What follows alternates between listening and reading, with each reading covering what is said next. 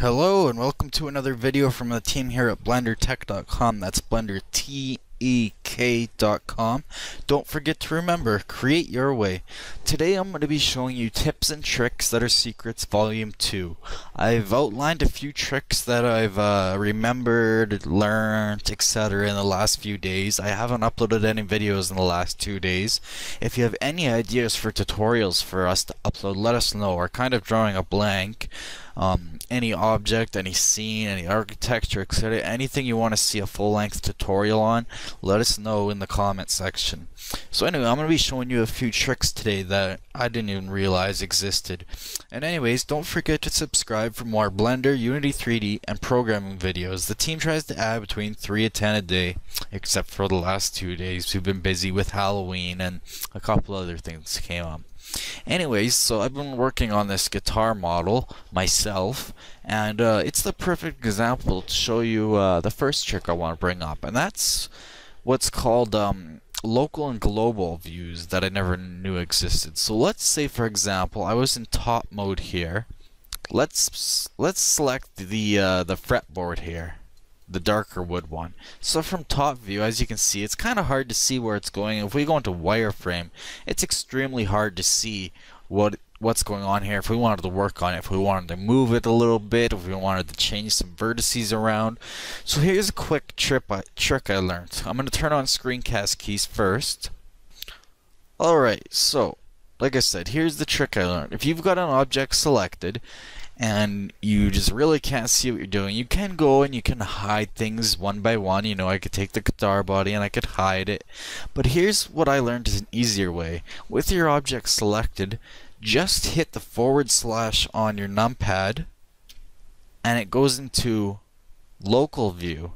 So that just brings you into just that object's view, and it hides basically everything else. It doesn't hide it exactly, but it brings you into a localized view, as the word suggests. And now you can go ahead and edit this all you want in any views and whatever. And then when you want to go back, all you have to do, and again in any view, is just hit the / button again, and you go back to where you were before. So then we can go back to solid and we're right where we were. So that's an easy way, instead of having to go and select this and hide it, and then select that and hide it, and then select each of these and hide it. Instead of doing that, I can just select the object I want to work on and then hit / on the numpad, and boom, everything else is hidden. So / again, and we're back to where we were. Exactly back to where we were. So that's one thing I wanted to show you that I picked up here. I didn't know it existed at all, because you never really see, or you never see global here, so you never get that hint. So that's a quick one I picked up that might save some time in certain situations when you don't want to go around hiding everything. And here's another little neat thing about it. If you wanted to do more than one object at once, let's say we want to keep the fretboard and we want to keep the body, but we want to bring those into local view. We hold down shift and right click on the body, so now we have the body and the fretboard selected. As you can see from my outliner here, I have the body and the fretboard selected. Now if we press / and your mouse has to be in your 3D view window, as you can see, now I can just work on those two, and the rest are not hidden, but they're out of the viewport for now. And then / again brings everything back. So you can do it on multiple objects at once. You can do it in edit mode, object mode, you can do it in all the modes. One last thing when we're working with multiple objects is, so again I have the body and the fretboard selected and I want to bring them into local view, so I press numpad / and then let's say I want to send just the body back. All I have to do is press M, and you can see move from local view instead of usually be moved to a different layer, right? So hit OK, and that sends it back to global view, and now we're just working on the fretboard again. And then numpad / and we're back to all of them again. And that we still have, or we don't have the body selected anymore because we sent it back to global view, because we were just working on the fretboard last. So that's one more little trick that works along with this. So it's kind of like 2 or 3 tricks in one. Here's another one that I've seen used before, but I didn't really notice it. I've never really picked up on it. But now that I've noticed it, it's become extremely handy for me.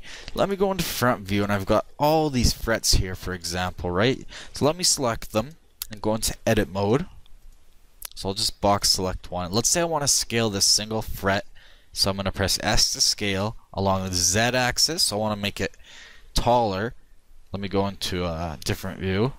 Let me say I want to make it taller along the Z axis, like that. And let's say I want to scale along the Y axis as well to make it fatter. But I want to do it in equal amounts to kind of keep this profile.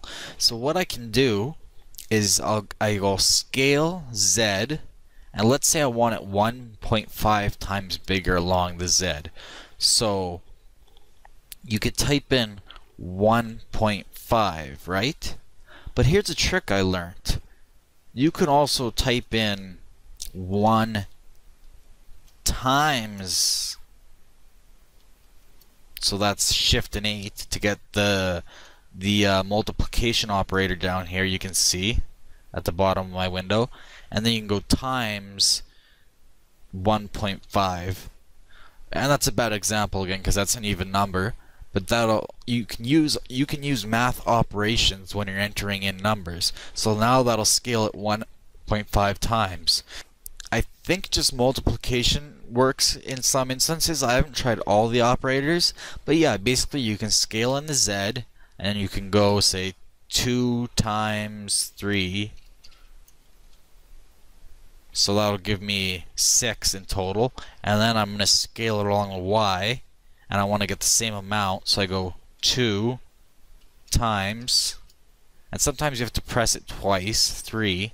And that gives me 6. So that keeps the profile.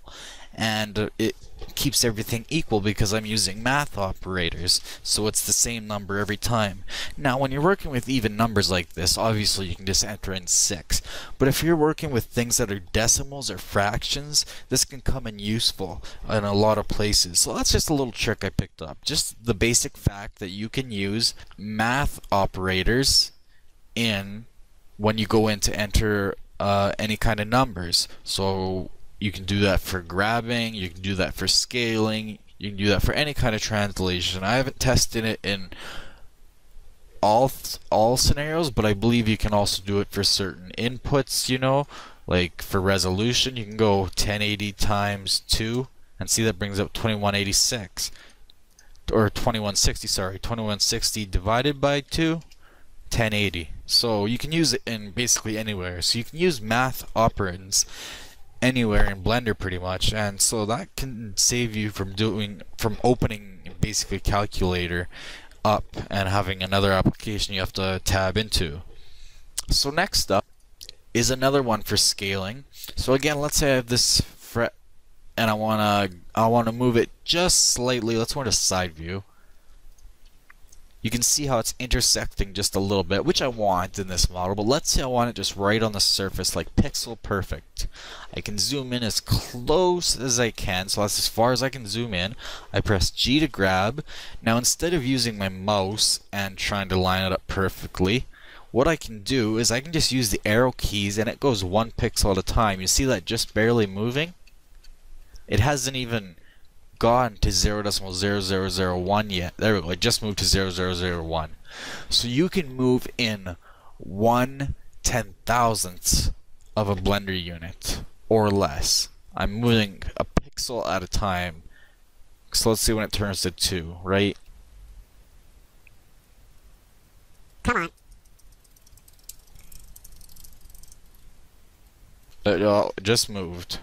Okay, so how many times can you press the left and right or up and down arrow keys to get to your next one? You can move it 1, 2, 3, 4, 5, 6, 7. 9, 10, 11, 12, 13, 14, 15, 16, 17, 18, 19, 20, 21, 22, 23, 24, 25, 26, 27, 28, 29, 30, 31, 32, 33, 34, 35, 36, 37, 38, 39, 40, 41, 42, 43, 44, 45, 46, 47, 48, 49, 50, 51, 54, 55, 56, 57, 58, 59, 60, 61. I'm just gonna guess here now. Roughly 100 times. So that's like 1/100,000th of a Blender unit. You can move at a time. And the further you're zoomed out, the more it'll work. So if you press G again, as you can see, it's now moving it in a lot quicker increments. You can see the numbers in the bottom are moving up faster. So that's, and like I said, you can move in any direction, up, back, down, etc. And it also works for scaling. So if I'm scaling and I just want to scale it a certain way, just like that, you know. Bad example, I have all my frets selected again, but you get the idea. It works for basically any operand or any translation, any kind of scaling, anything you're doing to an object in Blender. So that was another little quick one I picked up. Another thing to do with the arrow keys is if you're in just basic 3D view, it doesn't matter what you have selected, but hold Control and use the, I showed you last time in volume 1 that Control up just moves you in full screen in whatever window you have the mouse hovered over, and moves you in and out of full screen, so it'll close all your extraneous windows. Well, if you use the left and right arrow keys, it moves you into different presets. So if I press Control left arrow, it moves me into the game properties view, I guess. Whatever view this is, preset, I don't know. Okay, it's the game logic preset, you can see up here. And if I press it again, I go into whatever this is, some sort of user perspective full screen mode. Control left arrow again brings me into quad view, so that's the standard Maya view, I believe. And it brings up the timeline. It moves my outliner and my properties to this side. So again, yeah, this is the default view. So Control left arrow.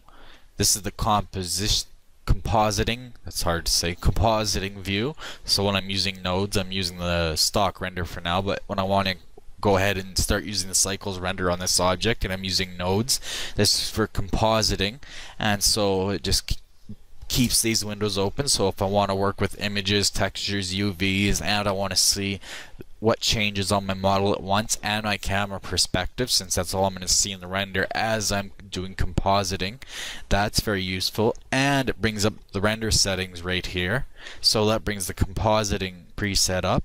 And next one is for animation, next one is 3D full view, the next one is video editing, the next one is UV editing, next one's scripting, the next one is motion tracking, and then we're back to stock again. And you can go in the other direction too. Yeah, I found that's pretty useful for switching around views quickly, especially when you want to get to the quad view, because sometimes that's useful. And instead of splitting the windows 4 ways, that I can just go into that view. And yeah, you can use the drop-down view too, but I just found that as a little trick that I learned. So whatever preset views you have, using Control and the left and right arrows moves you along the different views. Here's one last thing I want to show you. I'm going to open up a new Blender file so that we can do it. So I'm just going to save this to make sure I don't lose any work. And then let me open a new Blender file. So by stock I use the cycles render, of course. And let's say I just want to add a mesh cube. And then I add a material onto it. I'm just going to add a stock material, and now I'm going to bring up the node editor. So I've got the stock just white diffuse color, but usually we want to put a texture over it, which is an image texture. So let me find an image texture. Okay, so what I've done here is I've still got the node editor set up, and let's say I want to drop a texture in. It can be a normal map, it can be a regular texture, whatever. Usually you would, in your Blender window, you would hit Shift A, and then you would go where I can never find these. Texture, image texture, and you would get the image texture node, then you would hit open and you would go find it. I found a faster way. You can just simply drag and drop it right into the node editor, and now as you can see it has that image texture open, and now all I gotta do is connect the nodes. Essentially, yeah, you can just drag and drop any images and textures you want right into the node editor. So I find that's extremely useful. And like I said, if we go back to the node editor, if I want to set up a normal map, you know, I can just bring in my normal map for that. drag and drop, and now you can see if I've got my normal map right there, as well as just my regular diffuse color map.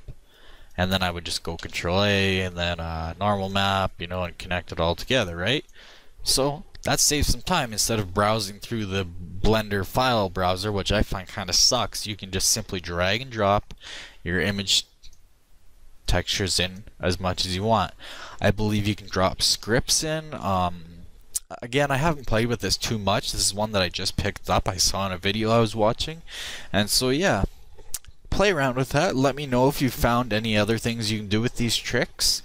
And leave me a comment. So that's just a quick video I'm going to upload for today because I've been kind of lazy the last couple days. And the Blender Tech team has been kind of busy also working on their own projects, and like I said, we are kind of coming up empty as to what we should make full-length tutorials for, because YouTube is full of full-length tutorials, but we want to know what you want to see. What is missing from YouTube? What is missing from Vimeo? You know, what is a paid tutorial that you'd have to get, like say the Architecture Academy, but you want to see for free on YouTube basically? Let us know in the comments. So anyways, thanks for watching from the team here at BlenderTech.com. Again, that's BlenderTech.com. If you enjoyed this video and learned something, please like it and don't forget to subscribe for more Blender, Unity 3D, and programming videos. We try to add from 3 to 10 a day. If you dislike this video for some reason, please leave a comment or email the team at info@BlenderTech.com as to what you did not like and what we can improve on. We also take requests for tutorials, like I was saying before, so let us know what you want or want more of. See you next time, and remember, create your way.